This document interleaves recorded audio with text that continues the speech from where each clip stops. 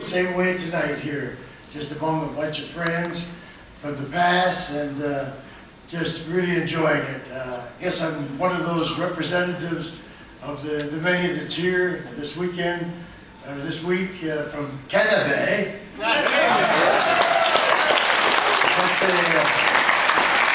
You introduced me, I cover the whole world, I guess, as Red McNulty, the Irishman, that started off, and then Ivan Koloff, the Russian bear, the rest of my career.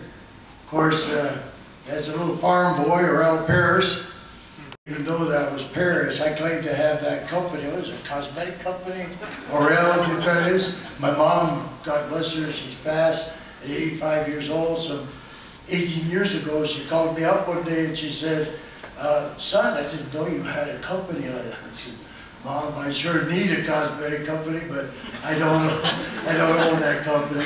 But, I come from a family of 10 kids, and on the farm, no electricity in that, and that's not to knock it. I mean, it's been a great journey. 7 boys and 3 girls, and the hardships were always outdone by the greatness of a mother and father that could show us what life was really about. That always kept in the back of my mind, that it had to be important for my parents to think that much of getting us there every week. And now in my older age, it really instilled my life to to come back to, I guess, lift me up again. Because in 1995, after going through quite a trial before wrestling, the time with the law, getting into trouble. See, I thought, being a tough guy, that I was supposedly wanted to be in wrestling, that I had to go out there in bars and beat somebody up, and maybe some promoter would hear about me and it wasn't a good deal. But stupidity wasn't, I guess, my only great quality. I ended up getting messed up and doing illegal stuff and got put in prison, but God's good. You know, I remember getting on my knees and when I was in that prison saying, Lord, I don't know how I got here, but I know I did the wrong thing. Please forgive me, and you know, I'll try to straighten up. Well, I never did straighten up all those years. I even got worse and worse as the years went by.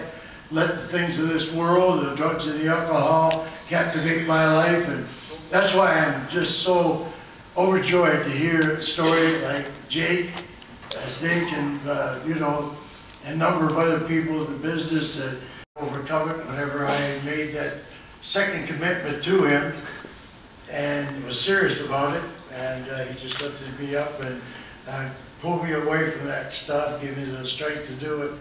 But no matter how you do it, it's important that we do what we have to do in life to get by or to succeed.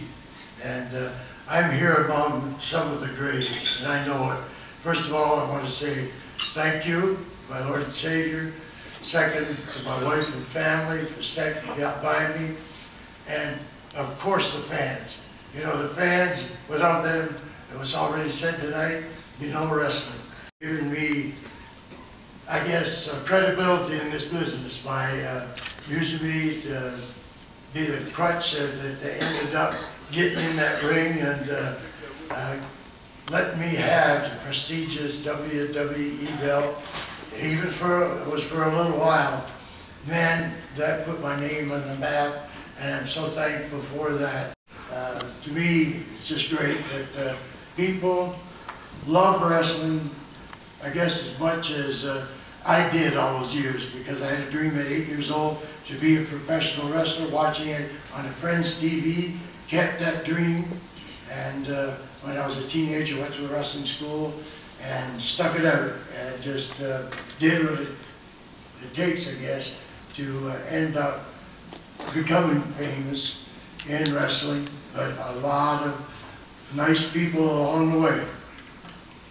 Just trying out there for a while. Anyway, I mean, I've had so many. The idea of winning the belt for Bruno Sammartino was really God sent, because he was my hero. You know, I ended up watching him. He's 7 years older than I am, so he became champion in '63 as I was graduating in wrestling school. And I tell the story in my book about going down to Pittsburgh to take Bull Johnson's place, and ended up being picked to go against Bruno Sammartino, the newly crowned WW champion at the time. And I said, oh man, I'm so nervous. And to have somebody in the dressing room kid me and pull my leg and say, kid, what you gotta do when he goes down in the corner and prays, because I didn't know it at the time, but he was not only praying for himself, but for care for his body, but also for his opponent, because later on here in the story that one of his opponents got hurt in the ring so bad that he died, that I ended up loving this man, Bruno Sammartino, Abruzzi, Italy, 290 pound strong man, and I kept that dream on the wall. I want to be like him. To end up being picked to come back to the WW at the time, and being chosen to, I might say, I guess Bruno was really hurt at the time. After 7.5 years of wrestling, I put my name on the map to end up having that title win against Bruno. And it goes to show you that people like that, Bruno, the WWE, Vince McMahon, Senior and Junior, being so kind to allow people like me in the business to end up propelling themselves to have a career for it. As you see, I struggle with the cane and all this, and we had half a dozen baggage right with us, and we're trying to find a place for the claims, baggage claims, to get outside to meet friend Tim Quinn that takes care of our webmaster, and Nikita's, by the way, and Ted DiBiase. Anyway, real good Christian man, and he was picking me up anyway at the airport. And we're to find our way out to the passenger pickup. So I said, man, how are we going to do this? I can hardly carry the cane, let alone the brief and all this stuff. And so I said, oh man, maybe we can get somebody to help us get it out of here. We didn't know. I hadn't flown in 25 years. So long story short, this guy comes along and he says, Ivan Koloff. Yes, he recognized me. He says, can I help you?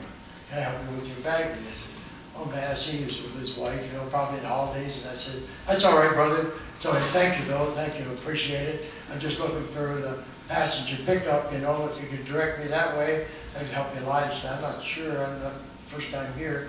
Anyway, he goes away with his wife, and he comes back in a few minutes, and he says, Ivan, I insist, I'm going to help you with your baggage. I just found out that passenger pickup is over there, and this gentleman, a big strapping man, maybe in his 40s, he ends up picking up 2 of my bags. And for a while there, I thought maybe half the family was in the bags, because they weigh about 70 pounds each. So here he is carrying these 2 bags and out there to the pickup, which is a ways to go, and not complaining or nothing about this, but this is how nice he is. If you ever get a chance to be in Gadsden, Alabama, Logan's Restaurant, this guy, I said, what's your name, brother? And he says, Pat Barrett. I said, Patty Barrett? I said, it's a wrestler. I said, no, something thinking of Patty Barrett was a long time ago. I don't know if he's around anymore, but he said, no, I'm not a wrestler or anything like that. But look him up. What a gentleman.